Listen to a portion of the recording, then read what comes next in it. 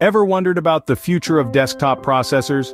What changes can we expect in the third quarter of 2024? Well, buckle up for a tech ride. It's all about innovation and competition, with AMD and Intel leading the charge. We're anticipating the launch of new motherboards with AMD retaining the AM5 platform, but spicing it up with 800 series chipsets. Intel, on the other hand, is set to introduce a fresh LGA 1851 socket for their Arrow Lake processors. So get ready for truly new desktop processors from both AMD and Intel. AMD has made a commitment, but what about Intel?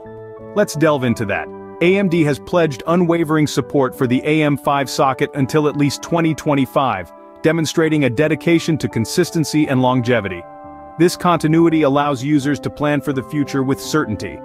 Now let's contrast this with Intel. Intel plans to shake things up again next year, introducing a new socket, the LGA 1851 for its forthcoming Arrow Lake processors. A development of the Meteor Lake line. But this time for the desktop segment. Also on the horizon we have AMD's next-generation desktop processors, the Ryzen 8000 or possibly the Ryzen 9000. So gear up, because in the world of desktop processors, change is the only constant. Where do we currently stand in the desktop processor market? Right now it's a bit of a waiting game. Intel has rolled out its Meteor Lake processors, marking a fresh chapter in their lineup. But here's the kicker. These shiny new processors are exclusively for laptops. As for their desktop offerings, well, there's not much new on that front. Meanwhile, our friends at AMD are keeping us on our toes, having yet to unveil anything.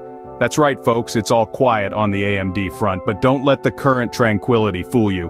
With the third quarter of 2024 inching closer, we're gearing up for a seismic shift. As the third quarter of 2024 approaches, both AMD and Intel are poised to bring significant changes to the desktop processor market.